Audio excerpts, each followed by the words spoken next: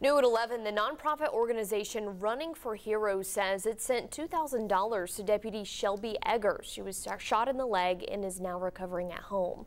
A 13-year-old girl from New Jersey has volunteered to run the traditional 1 mile for Deputy McCowan on Thursday night. Morgan Bland has been running for deputies since she was a little girl, and she's completed more than 60 runs.